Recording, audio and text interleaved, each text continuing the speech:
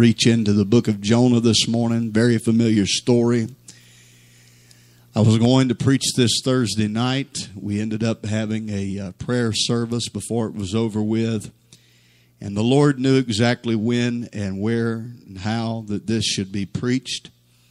And so this morning, it's no coincidence. I believe the Lord has laid it and pressed it on my heart to share what He has laid on my heart today. I've thought quite a bit about this particular subject over the last couple of months. Thought a lot about the story of Jonah, a lot about the people that I love and where they are, and how many that are running from God, how heartbreaking that it is.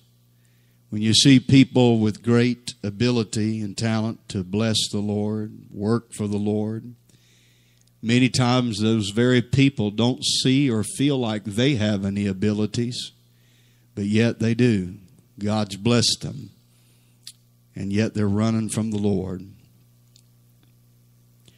Jonah chapter 2, verse number 1. We're going to read verses 1 through verse number 10. This is after the fact that Jonah has been, he has run from the Lord. He was supposed to be in Nineveh. Now he's in Tarshish, or he's running toward Tarshish.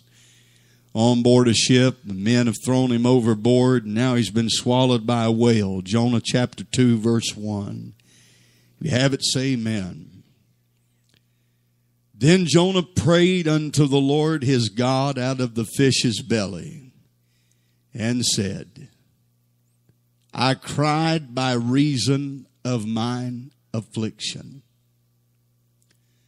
I planned to preach this the other day, and I read this again this morning, and that particular part just reached out and grabbed me. I want you to listen to what he said one more time.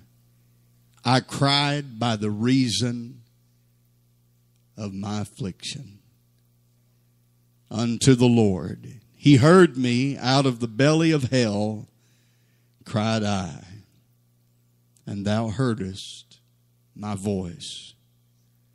For thou hast cast me into the deep, in the midst of the seas, and the floods compassed me about. All thy billows and thy waves are passed over me. Then I said, I am cast out of thy sight, yet I will look again toward thy holy temple. Much like the prodigal son, I'm coming back. I'm looking back to where I should have been looking in the first place. The waters compassed me about, even to the soul. The depth closed me round about. The weeds were wrapped around my head. Imagine what it'd be like being inside of a fish's guts. I went down to the bottoms of the mountains. The earth with her bars was about me forever. Yet hast thou brought up my life from corruption, O Lord, my God. When my soul fainted within me, I remembered the Lord, and my prayer came in unto thee, to thine holy temple. They that observe lying vanities forsake their own mercy. But I will sacrifice unto thee with the voice of thanksgiving. I will pay that I have vowed. Salvation is of the Lord. Now, after all of that, look at verse 10.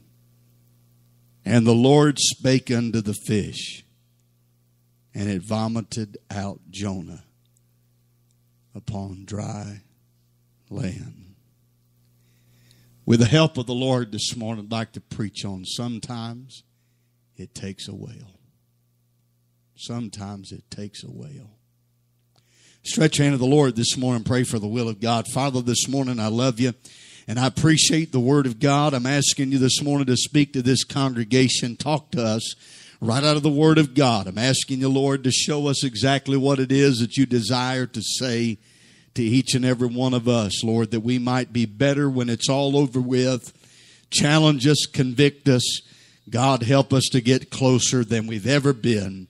And I pray you'll do that through the preaching of the Word of God. Add the anointing that makes it all worthwhile. Bring those that need to pray to the altar this morning. God, that's the most precious part of this service. And everyone can say amen. Find 3 people this morning and tell them sometimes it just takes a whale.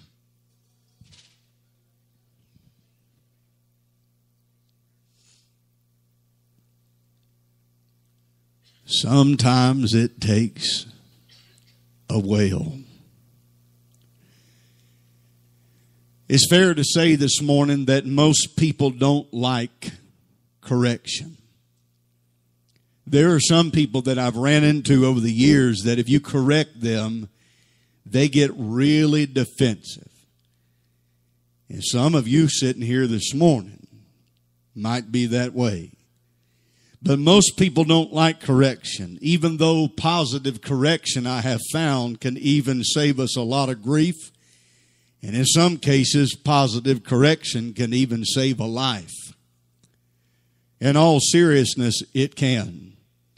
I'm going to tell you the truth. Whenever I taught my kids how to drive, I taught my daughter how to drive, and that was rough. When I taught my son, Devin, how to drive, I thought I was going to die in the process. It was one of the worst experiences I've ever had trying to teach somebody. I've taught a lot of people how to drive, and it was bar none one of the worst. I've had 6 years to 12 years taken off my life just teaching him how to. I'm not kidding. I think I saw my life flash before me, and y'all think I'm joking. I'm serious. And I feel bad for Justin because I don't know if I'm going to be ready. We might send him down to one of them places to teach you how to drive. I pulled up to a couple places and I said, okay, now you got to stop right here, look both ways. And before I could even finish what I was saying, he was pulling right out in front of a car. Don't feel bad towards me, but your preacher punched the dash. I got so aggravated, scared to death all at one time. I said, what are you doing? You're going to kill us. And every time I would try to correct him, bless his heart, he ain't here for him to even defend himself, but I'm sure he'll give you his version of the story. But every time I'd go to correct him and I'd tell him the reason why you can't do this, you're not supposed to do that, you need to do this, it was always, the reason why I was doing, the reason why, I don't want to hear the reason why, I just got to do the right thing, I don't care. I said, you can't pull out in front of people, you're going to kill us. If it wasn't that, it was running up on a curb, up into the hedges and stuff. I'm telling you, it was rough, folks. I'm not joking at all. But he didn't really like the correction. But to be honest with you, I told him several times. I said, son, I know you don't like it whenever I get on to you. Get home and tell his mom, Dad is so, will you teach me how to drive? Because Dad is too hard. I said, Dad is not too hard. Dad just wants to stay alive for the ride. You know what I'm saying? And whatever it takes to get your attention, you cannot pull out in front of somebody going 60 miles an hour. It just don't work well.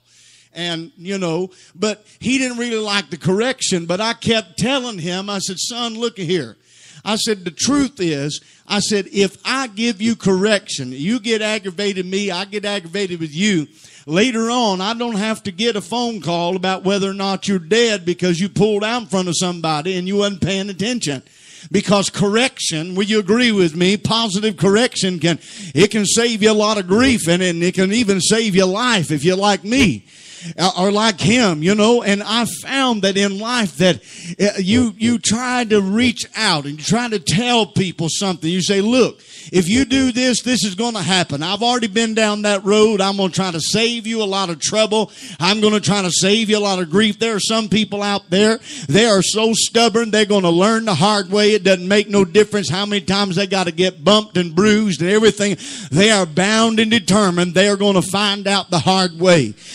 I really can't say a whole lot. When I was younger, I was that way in some ways myself. And so I just have to pray, God, save the knuckleheads, and God, help those that are like I was, that are hard-headed. You know what I'm saying? But everybody don't like correction. And if you try to tell somebody, and I have found that over the years, that those that you sit back and you watch them, they're ruining their lives, man, that's a hard thing to do. It's hard to sit back and feel hopeless and helpless, like you can't do anything for those that are just totally messing their life up. Anybody got any family, and you sit and watch them messing their life up, and you're thinking to yourself the whole time, God, please intervene. Get their attention before it's too late. I've got some the same way, and I'm saying, God, please help them before they make such a mess of their life that they got repercussions years and years down the road. They're people that they may get saved later in their life. God may help them in later years down the road. But yet, because of the fact that they waited so long, they will suffer with all kinds of diseases and sicknesses and problems and divorces and everything else because of the fact that they put off serving God for so long, giving God their everything. And the whole time they're giving us a heart attack just about it. And like Sister Tammy said, that's just about a nervous breakdown. I don't believe that's the case because of her daughter, because of Savannah. They're trying to serve the Lord, do the right thing. But a lot of times people will put off doing the right thing, and they just about give everybody that loves them a heart attack or nervous breakdown because you think to yourself, please get your act together. You're giving mom and dad a heart attack. We're about to die over here watching you ruining your life. Or, you know, your aunt is having the most hardship trying to watch you messing your life up. You see people that are addicted to drugs, and you see them go in jail, out of jail. You see them on all this stuff, and you sit by and you're thinking, please, just get it together. I'm praying for you. But I have found the truth is there's some people that are not going to listen to you. I don't care what you say, they ain't going to listen to you. And they're worse than one of them little dogs. I've joked around about this before. Y'all laughed at me, so I'll try to keep it serious. But it's worse than a dog. You go chasing him. Come here, Fido. Come here, dog. Come here, Fido. And the more you chase him, the more he does what? The more he runs. And it drives me crazy. That's why I haven't had that many dogs in the last couple of years. Because whenever I tell him, come here, and I've done walked the city block. You're going to come here in a few minutes. We're going to put you in the cage, and you ain't going to get out. And he'll walk 10 steps and turn around and look at you, and walk 10 steps and turn around and look at you. And if you try to walk fast, what does he do? He takes off running. As a pastor, as a dad, as a family man, I've watched people that do the same thing, and it drives me crazy. I reach out, try to tell them God loves you. They don't want you. Come on, you try to tell them God loves you, they don't want to hear it. They want to change the subject. You try to tell them about the Lord, they don't want to hear it. If you want to talk to me about other things, and great, they don't want to hear about God. I walk 10 steps and they turn around and look at me and take off running. That's exactly the way a lot of people are. I want to tell you, sometimes you just have to look and go, God, I don't know what else to do. I've done prayed all the prayers I know I need to pray. I've even fasted. Anybody here even fasted? Come on now. There's some of you like to eat, and when you fast, it's a serious thing. It's got serious. When you've done fasted some food, you know it's got serious. And some of you ain't going to miss a meal to save your life. And so whenever you say, God, I'm going without breakfast, and then you slept till 12 o'clock, you thought you really did something, right? Come on, somebody. You helping me? Amen. Am I right? But you know, whenever you start saying, I'm going to put some things aside. I'm not going to eat today. I'm not going to eat tomorrow. I'm going to do whatever it is. And so you've got serious, and you've done everything you knew to do. You've done prayed. You've given to God 15 times in the last 15 days, and you just take it back. But how much more is it going to take? And what am I going to have to do? I've said everything I thought I could say. You got up one day and you thought, you felt impressed of God to say something. And so you went to him and you thought, this is going to turn them around right here. This will be the crossroad. God laid something on my heart. I'm going to tell them, and sure enough, they're going to turn around. Only to have them look at you like you have absolutely lost your mind, or to challenge you and act like that you haven't even heard from God. Come on, anybody know somebody here knows what I'm talking about. You come to, oh, God showed me this or God showed me that, and them look at you like you are absolutely out of your mind and you miss God. And then have you walking away with your tail between your legs thinking, well, maybe I did miss God. I don't know. I thought I heard from God. But let me tell you something, folks. Sometimes you have got to take a few steps back and say, God, I realize that I cannot save them. I realize I cannot do this. If you want me to be a mouthpiece, I'll be a mouthpiece. If you want me to say something, I'll say something. If you want me to go somewhere, I'll go somewhere. But in the meantime, God, I'm wising up. I understand that there are some things that I cannot do within myself. There are people that I cannot change, and it's only going to take the intervention of God Himself. Does everybody understand that this morning? There are some situations that it's going to take the intervention of God Himself. I don't care how much you talk, you might even make things worse. I don't care how much you try to do, you might make things even worse in the process. Sometimes you just got to pull over on the side of the road and say, God, I'm giving you this boatload of stuff. I've carried this backpack of pain. I've carried this burden, and I don't want to relieve myself of the burden for the souls. But this load is getting awful heavy for me to carry. I'm going to give it to you. You know why? Because God said, He said, cast all your cares upon me because I care for you. Do you know He is our burden bearer? He is the one that is capable of bearing what I cannot bear. When it gets to the place when we're like David, and David said, when my heart is overwhelmed. How many remembers in the Psalms when David said, when my heart is overwhelmed? Do you know sometimes we get to that place? There are some of you here this morning, you have been to the place where you're about to have a mental breakdown. And we ain't joking. Come on. You was to the place where you was shaking, you was breathing hard, and you felt like you was going to just give out and die. Amen. There's some of you been there before. But David said, when my heart is overwhelmed, lead me to the rock that is higher than I. Let me tell you, church, here comes a time in your life when you look at your circumstances and you survey the scene and you understand, man, this thing's bigger than I thought it was. They're worse off than I thought they was. It's bigger than I could ever imagine. What am I to do about this? I feel like one little man standing in a patch of peas trying to defend, amen, a patch of peas against a whole army of people. You don't feel like running through a troop and leaping over a wall. You feel defeated. Somebody say, help me, God. But there comes a time when you got to say, God, I know that one man in God can still win the victory.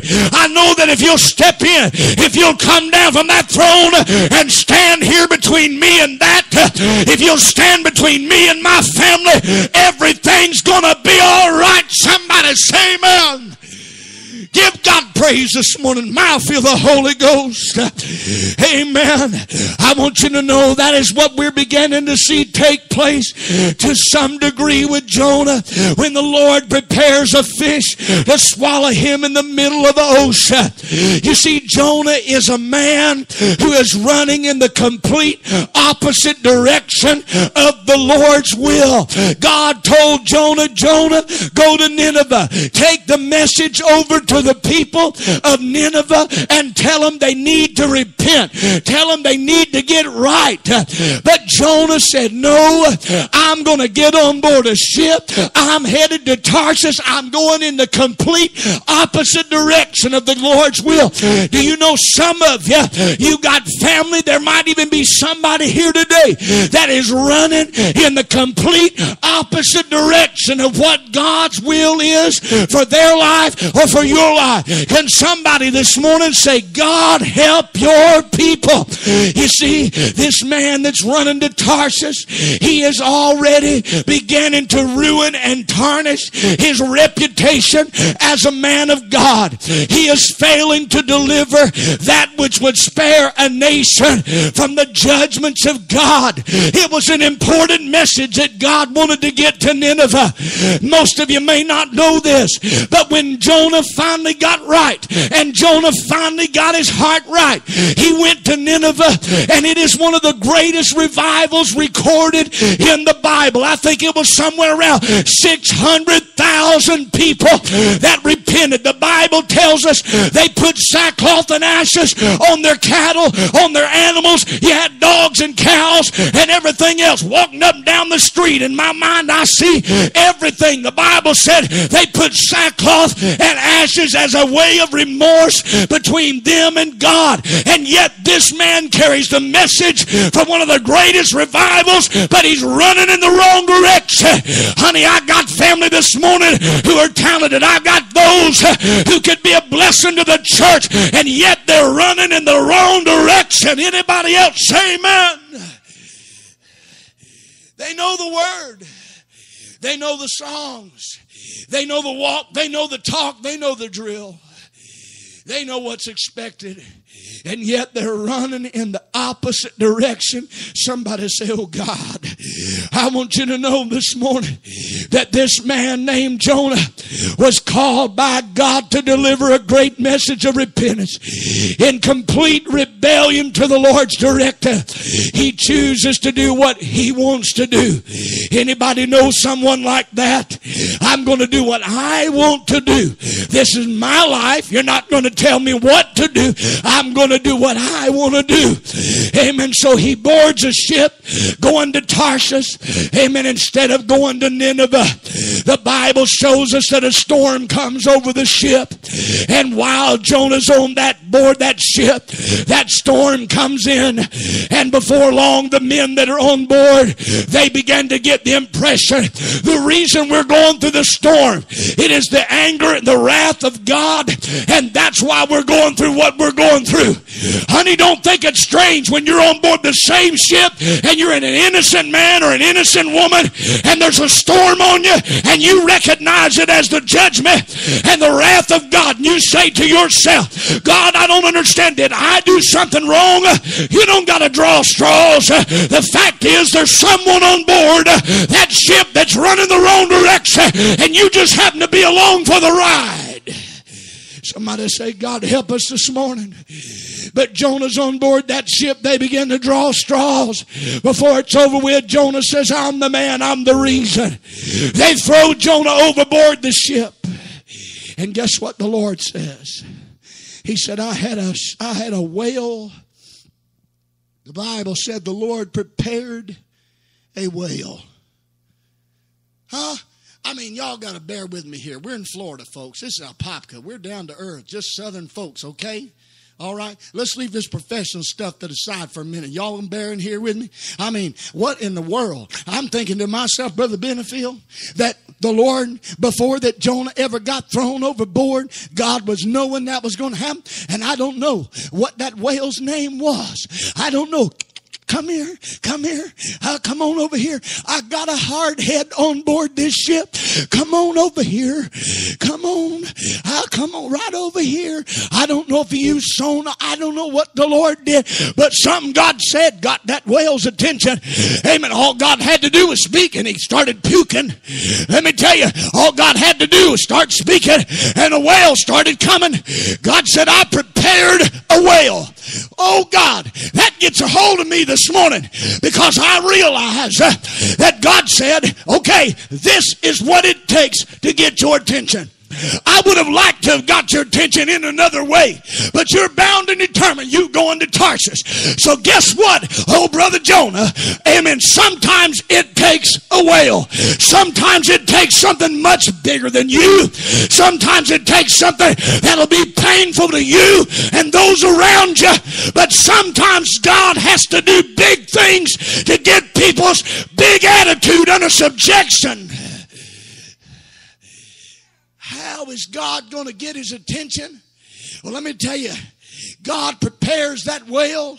Here he comes. Jonah's sinking. Can you see a man sinking deep, deep, deep down into the water? All of a sudden, here comes a big old whale. Swallows him up. I mean, what a strange story. But God sometimes uses the strangest things to get people's attention. And some of us are so out in middle of left field somewhere that whenever it does come, you're sitting over to the corner biting your nails. You've done been praying for the last 5 years that God would save their rascally hide, and now you're over to the side. Oh God, oh God, oh what in the world, oh my poor little baby, what is going to happen to her, what is going to happen to him? Let me tell you something, God is going to make sure everything works out, amen, in some way or another. But God has been hearing your prayers, and God said, I ordered a whale. Come on now, I have a whale prepared, and if that's what it takes, that's what I'm going to do. That's the reason why some go to jail. That's the reason why some stand in divorce court, because God said I had to send a whale to get his attention. That's the reason why some are paying child support, because God said it took a whale. Some are going to drug rehab because sometimes it takes a whale. And I tell you this morning, God forbid that it ever get that far, but if you're willing to see them get saved. Sister West said it best this morning when she said it'll be a whole lot better, all this stuff they go through, then they can still go to heaven. For the Bible said in one place, said if a man looked upon a woman in lust, he's committed adultery in his heart already. You know the verse, right? And God said he would be better to just pluck his eye out than to go to heaven or to go to hell with both eyes seeing than to make it to heaven, amen, with just one eye. He said you'd be better to go to heaven with just one eyeball than to, come on now, than to go to hell with both eyes seeing. That is because God understands that your salvation is paramount. Your relationship with God and a right relationship is paramount. It's more important than what you like. It's more important than what you don't like. It's more important than a few days without electricity because your electric got turned off. It's more important than being at home and not being able to go anywhere because you ain't got gas. It's more important than the fact that you got to struggle month to month to month. It's better because God said, I'm going to clamp that vice down, and I'm going to keep clamping it down until that whale gets to the point that he's got that boy inside, till he says, I've had enough. I don't know, I may get ahead of myself here, but when I read this part this morning, man, it reached out and grabbed a hold of me. Sometimes it takes a whale, right? Listen to what Jonah said in verse number 2. He said, and I cried by the reason of my affliction. God understands this morning that sometimes it's got to get dark. It's got to get painful. And sometimes God understands that it's going to take that before a man or a woman will cry out because of the reason of their affliction. Oh, yeah, they were doing good whenever things were flying high and they were living in sin. Snort a line here, do a pill there, smoke a little weed here and there, had money. After a little while, started dealing a little bit here and there. Well, I'm still keeping my drugs coming in. I got it under wraps. Nobody knows about it. I get me a little high, helps me work better.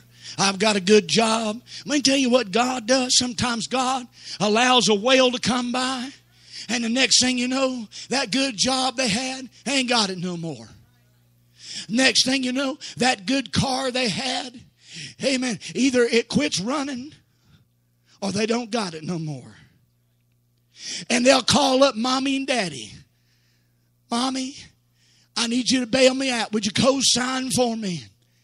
Now, there are some instances where God may deal with your heart, but let me tell you, in a lot of times, what God tries to show you is that if you keep intervening and if you keep stepping in and you keep prying open the mouth of the whale and you keep bringing, come on, let me tell you, God doesn't want mommy and daddy to run down to the belly of the whale, pry the whale's jaws open and slide a couch inside of there. Come on, slide a lamp inside there. Here's a Keurig coffee maker while you're in there.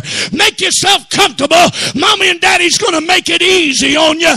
Let me tell you something, folks. I know it may sound crazy and comical, but let me tell you something. That's exactly the way it is for a lot of folks. Sometimes mommy and daddy has to say, mommy loves you, daddy loves you, grandma loves you, but I'm not going to keep supplying the means for you to run from God.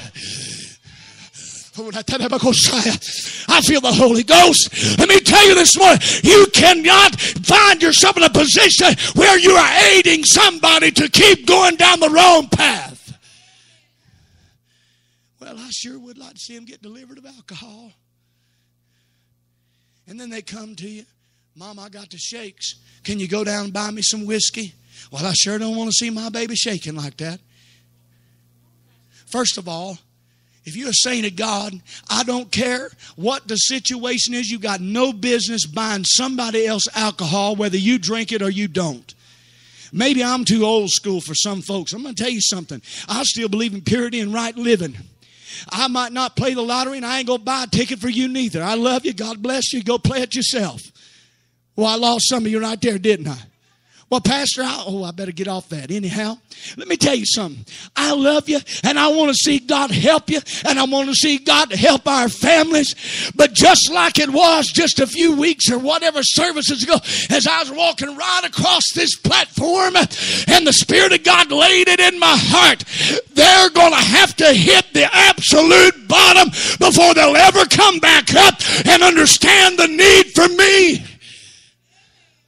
Because I walk, I breathe, I sleep, and I get up in the morning burdened.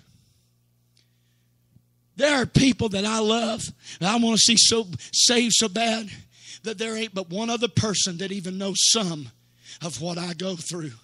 The nights that I've laid in the bed and cried going to sleep, just me and her, and telling her how burdened I was for somebody.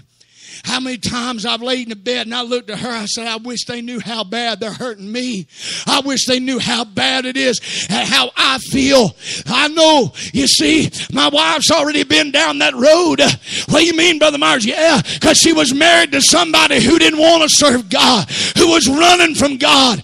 But I want you to know, I am living, breathing proof that if you stay faithful, it is possible for God to turn things around. Somebody say, God help them. God help them this morning. Is anybody else besides me? You got somebody, you say, God, I don't want to see a whale come. I don't want to see them go through that. But if that's what it takes, I'm ready to see them get right. Somebody else feel the same way this morning? My Lord, this man by the name of Jonah, he begins to tell these men about the fact that it's him. He's guilty. They throw him overboard. Jonah gets swallowed up by a whale. We hear the very descriptive process by which Jonah begins to describe his experience. He said, weeds are wrapped around my head. Well, I reckon so. You're in the guts of a fish in the ocean. There are some fish I don't even like to smell, let alone be inside of one. Reckon how many other guts and things was in there? It's unpleasant. And then you sit by and feel bad for them because they're so unpleasant. They stink. But that's what happens whenever people ain't where they need to be. Do I need to give a Salvation 101 here? Some of you need to come off of your high horse. That harsh spirit and attitude. Since when have you got to the place where you expect sinners to act like saints? They're going to do stuff they shouldn't do. They're not right with God. And how dare us sit back and expect sinners to act like there's something else than that? But when you begin to understand and you can have compassion. Do you remember what I preached here a while back about the hand that keeps on reaching? I want to tell you something, folks. There are many of you that had a past too. And there are many of you need to reflect back on where you used to be, because some of you have done forgot. You get blown out of proportion because they can't seem to always keep their bills paid. And some of you had a day in your life when you had foreclosures, car repossessions, and everything else. And how dare you sit there with your high horse and point a finger? My Lord, I don't approve of it. I don't agree with it. It bothers me too. But when they get saved, then you can get upset. If they've been saved a few years, they still doing that. But I want to tell you something. When you start having compassion and your heart bleeds over it, you understand they smell unpleasant. They're doing unpleasant things that may grieve you. And you find out and you hear, well, they did this or they did that or they said this or they got engaged in that conversation. It still hurts. But as a child of God, you have to find within yourself, I have to put my agenda to the side for a little while I focus in on that soul. Because if God gets a hold of that soul, if God gets a hold, I don't even have to worry about all this other stuff. Because God will take care of that one step at a time. I told my family yesterday, some of y'all are going to completely think I've lost my mind here. But I talked to some family yesterday going through it. They're going through the sifting, the shaking. A whale's come along. Well, I know we need to get in church. I said, wait a minute. I said, let me tell you something. I said, the longer I pastor, I have learned and I've discovered something about the church. I said, it's going to sound crazy for me to say this. I said, because I don't advocate you stay out of the house of God, okay? I said, but you can make church attendance and church an idol in itself. And you get the mentality, if I go to church, everything's going to be fixed. Are y'all still with me? You don't think I'm crazy yet? I said we have got to the place in a lot of our churches where that we've made it sound like church attendance equals salvation. Church attendance equals victory. Let me tell you something, folks. I will be one of the first ones to tell you, I believe in being faithful and not forsaking the assembling of yourself in the house of God. I am one of the first ones to tell you that. I'm a big proponent of faithfulness to the church. But we've got to stop feeding people to think that going to church in itself is going to fix their marriage. Going to church in itself is going to fix their pain and their sorrow. I said, stop for a minute and listen to me. I said, it's not church per se that you need. I said, you need a right relationship with Christ. And I said, I don't care if you go down to First Baptist on Refrigerator Holler. I don't care. Please start somewhere. Please make the first step somehow. Get in a place where you can be fed. I said, but church attendance is a product of a right relationship with God. Because when you go to church, you go because you have a relationship and you want to get deeper and you want to be around the saints and you want to be around the fellowship of the people of God. I said, but the truth is, what you need is a Monday through Sunday relationship. I said, you got to follow through with what God's trying to do in your life. I said, you can't just go to church and think, well, that's it. I mean, everything's going to be fine. It's all fixed. I came to church. I sat on a pew. I tell you, there have been a few times I pastored and preached, and I thought for sure the devil was sitting on one of them pews. There have been a few times I preached, I felt like he was standing up there with me. But he left the devil.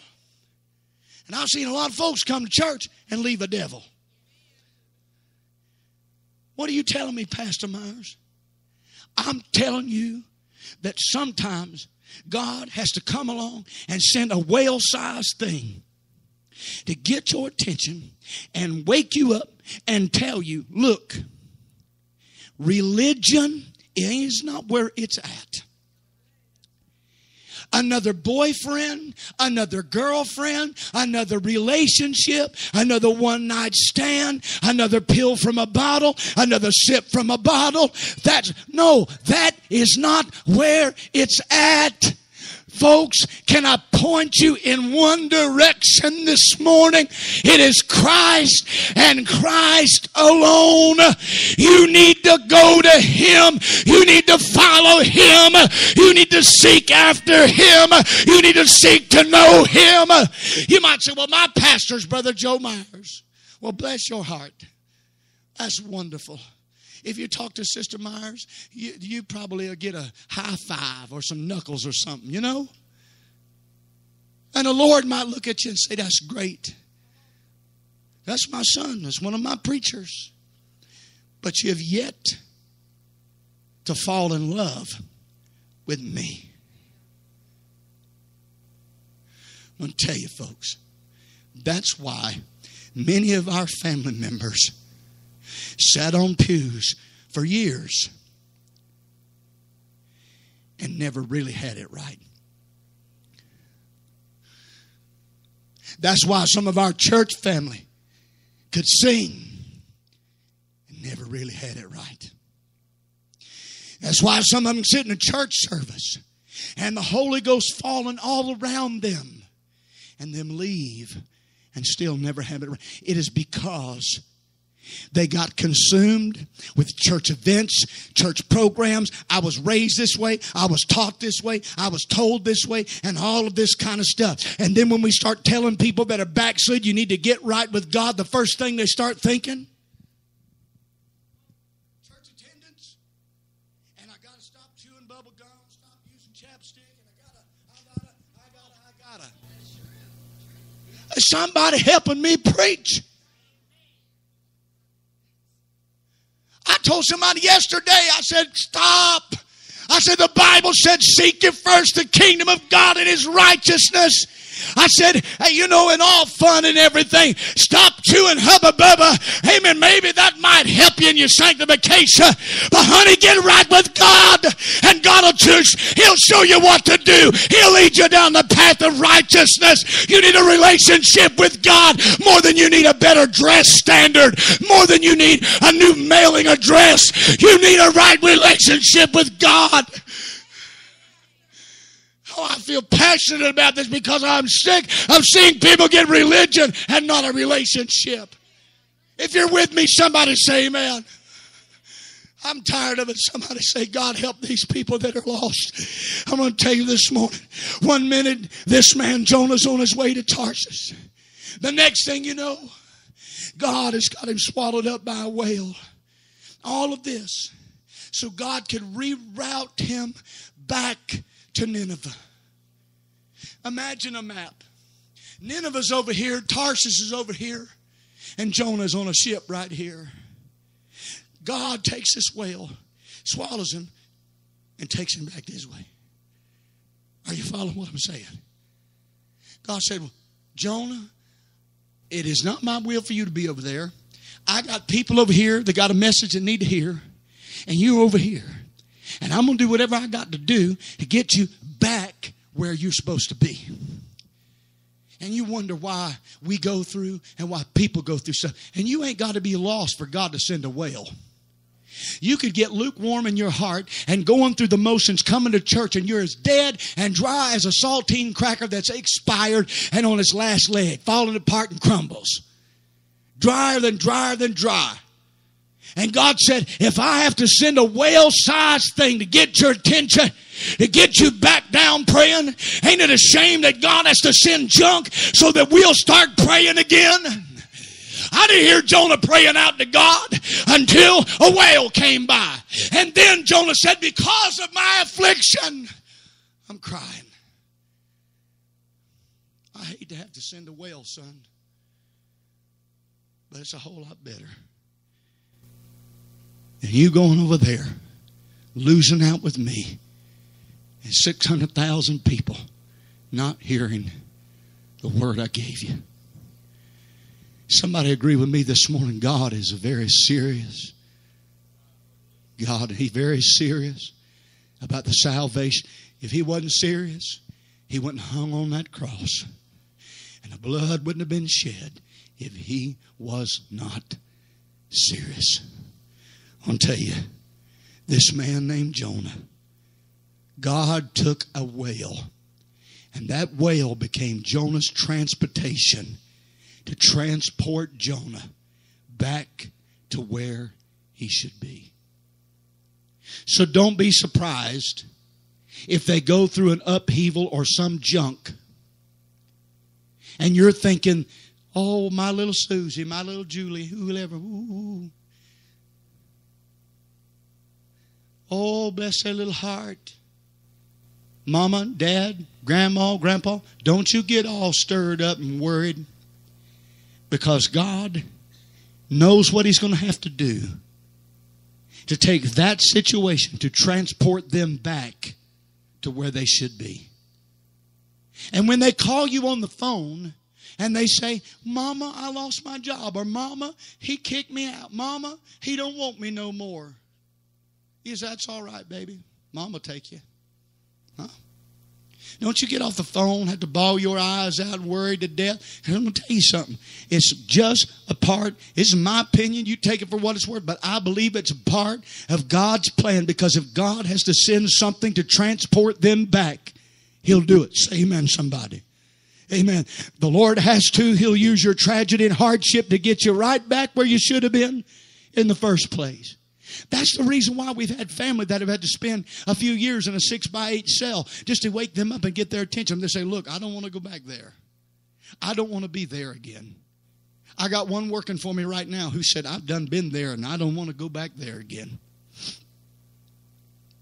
We got saints of God sitting here in this service that have been down the road of fornication, down the road of adultery, down the road of addiction, down the road of a lot of different sins. And some of you are saying, I don't want to go down that road again. Are y'all helping me out? So, nod your head. Yes, that's me. I was there. You said, Pastor, you're right.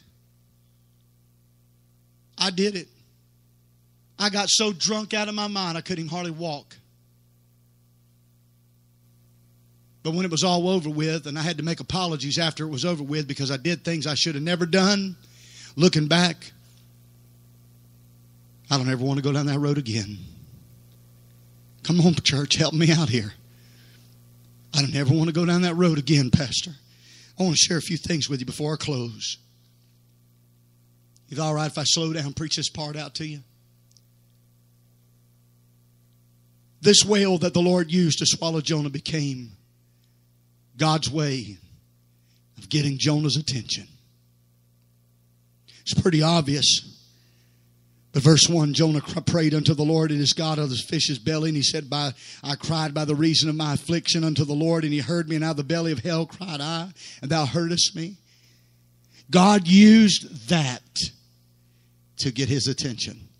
Because what happens is we or they are going about their business, and they're so busy, they haven't thought about God. They don't really think about what they should be doing. They're bent on one direction. They have certain goals in their life, and most of those goals have to do with self.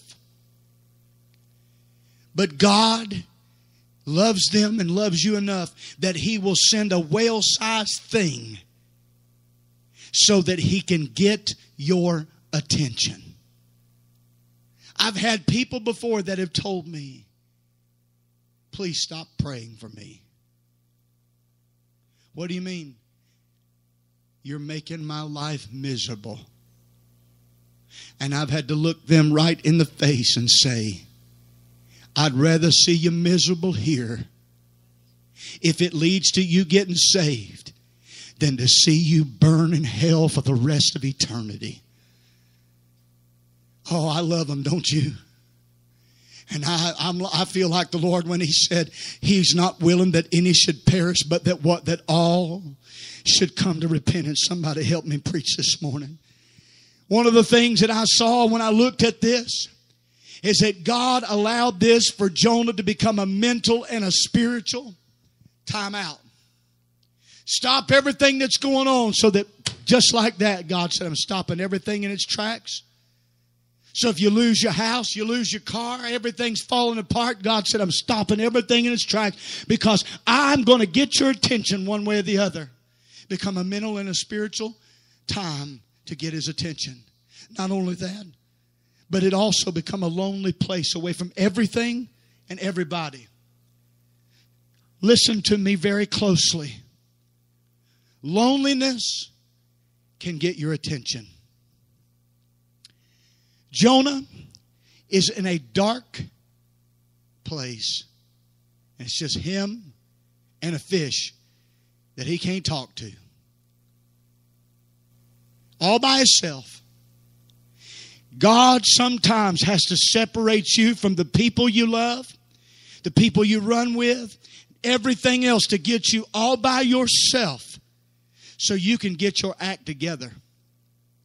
Because when you're around him and her and them, everybody's telling you, oh, you should do this. Oh, you should do that. I think this. I think that. God said, no, I'm sending a whale and it's going to be lonely for a while. But if you will wise up, you'll find that in that lonely place, if you'll just call out to me, I'll be there.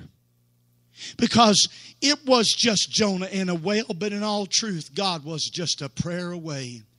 God said, I'm right here close by, Jonah.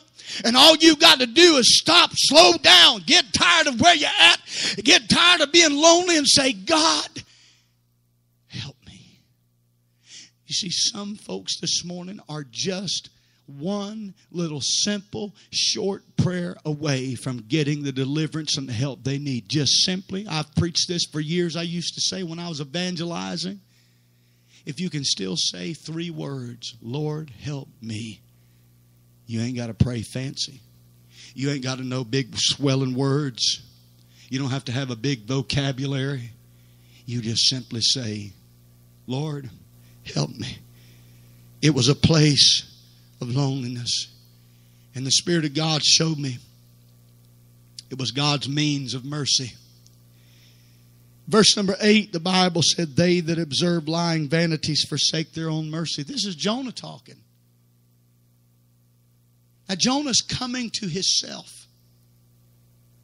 What lying vanities? To believe the lie that you can run from God and you're going to have peace. He says, they that observe lying vanities forsake their own mercy. Let me preach this out for just a moment if I can. That's the kind of people that keep telling themselves, well, if we just move, it'll be better. We just need to move. If we move, it'll all be better. If we get a better house, all this will be better. If I get another wife, if I could just get me another handsome husband, all this will be better. I need some change. You need change, all right. You need to change your heart. You need to change your dirty ways. That's what you need. You need to take off the garments of unrighteousness and put on the garments of righteousness. I don't mean physical either. I'm talking about emotional and spiritual. And this is God's means of mercy. But Jonah says, they that observe these lying vanities, they forsake their own mercy. So when you start thinking that somehow you can run from God, you can go to Tarsus and God's going to be like, oh, well, see you later, Jonah. Take care. Have a good time. Write me when you get there, send a postcard. It ain't nothing like that. God sees and God knows what you're doing. He sees you running, and God is not going to sit idly by and let you mess up your life while you just do all that. He ain't going to do it. And if you think for 1 minute that, oh, if I just go to Tarsus, I can get away from God. You got family this morning, they think just because they don't come to church with you, they're going to get away from God. I'm going to tell you something about mama, grandma, pastor's prayers, and others' prayers. Those prayers go farther than these walls right here. And those prayers will be out there like one of these WWF wrestlers whenever they give you the hook snag line. Just like that. Yoke you clean across the neck and bring you right back where you should be. You're running around. Woo, I'm having myself a time. And all of a sudden God just sticks his arm out like that. Woo. God said, oh, wait just a minute. I had enough of all that running around stuff. It's time for you to get your act together. Come back to me. That's where some of you are. And that's when you start thinking, well, I'll just change some stuff up. I'll change my schedule at work and everything will be better.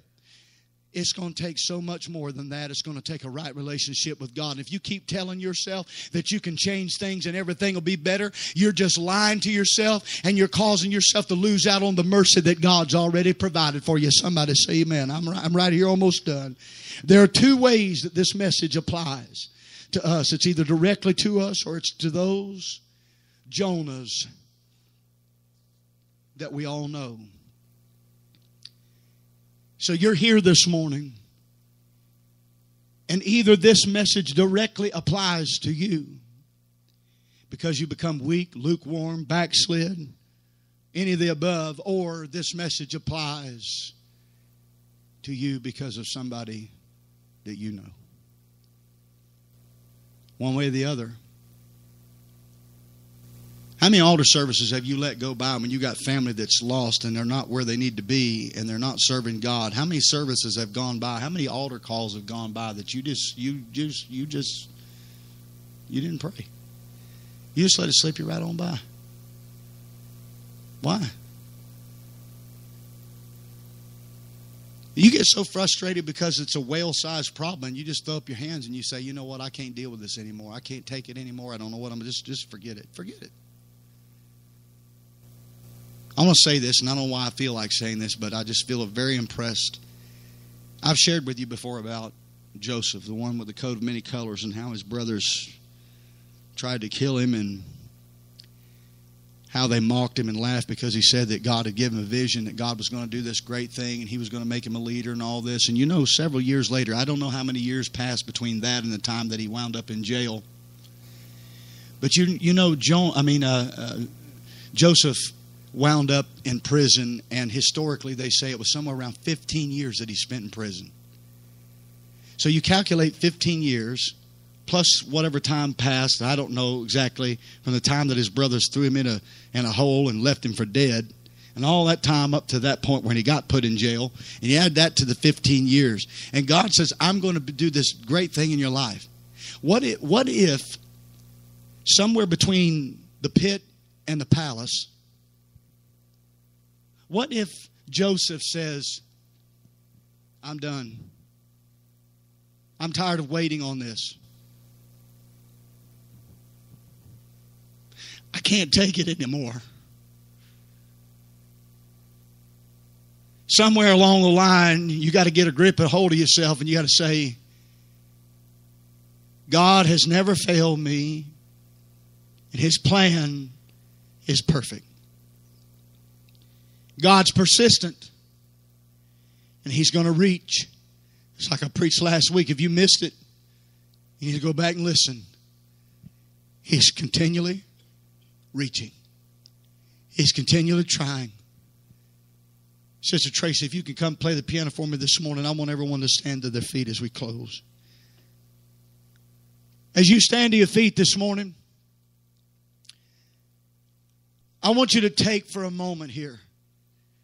I want you to stop and I want you to think about the fact that there have been some things that have gone on in the lives of people that are lost, that we love, that have been pretty big things. Hindering, interfering, disruptive things that sometimes have you up at night, worried throughout the day. I want to tell you it was no coincidence. Because somewhere between Nineveh and Tarshish, maybe it was you or maybe it was someone you love, and God said, you know what? I tried to get your attention this way, and that didn't work. I tried to get your attention over here. That didn't work. So if you have to have a whale-sized circumstance or situation or event in your life to get you to come to your senses, God doesn't want to see you have to go through pain and suffering.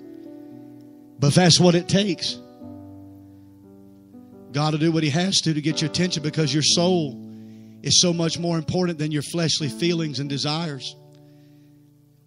I want to give you an opportunity right now. to make a bold statement before the Lord that says, I am willing to step over my fleshly pride and step out of an aisle, come down to the altar, and pray and kneel before the Lord and say, I'm ready, Lord. Will you do like Jonah and you say, I cried by the reason of my affliction. Things got so bad that I felt like if I didn't cry out to God that it was only going to get worse. Well, you can ride that whale all the way to the bottom of the ocean, or you can get so tired of where you're at that you finally say, you know what, Brother Myers, I can't take this anymore. I've got to have an out. I've got to have some help. Well, I'll advise you to learn something from old Jonah. Jonah finally got tired of that place. He said it was like the belly of hell. Is that where some of you are? Is that where some of your family are? As every head is bowed and eyes closed, I'm going to give you an opportunity right now. Come on to the altar. Don't hesitate. Don't wait. Just come to the altar right now. Some of you got family right now that's in jail. Some of you got family right now that's headed to court. Some of you got family that's headed to the courthouse. Some is going through marriage problems, on the verge of a divorce. I don't know about you, but I'd much rather see them get saved, get right with God before they end like that. Before they wind up like that. Are you going to come and pray this morning? Find yourself a place right now and get in the altar. I'll tell you the most important part of this entire service is this right here.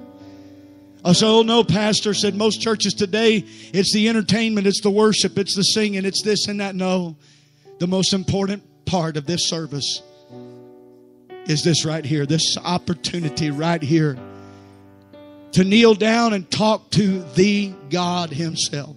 To be able to kneel down and say, God, I don't want to see them go through this stuff, but Lord, if that's what it takes. There are some of you parents that would be the first to say, no, Brother Myers, if they did something, I don't want them to get caught. I don't want to see them have to go. I don't want to go visit them down at the juvenile detention center, Brother Myers.